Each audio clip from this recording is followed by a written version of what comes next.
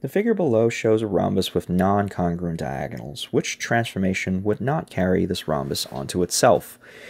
What this question is really asking for is your understanding of the different types of symmetry that a rhombus has.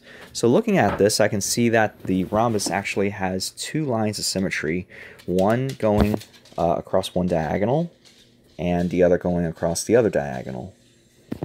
Another type of symmetry that I notice about a rhombus with non-congruent diagonals is rotational symmetry. So if we rotate something if we rotate this 180 degrees, the vertices will then land on itself again. So let's take a look at the answer choices here.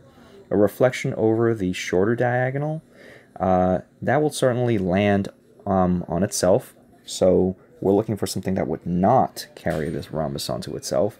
Reflection over the longer diagonal, that too will also carry the rhombus onto itself. A clockwise rotation of 90 degrees.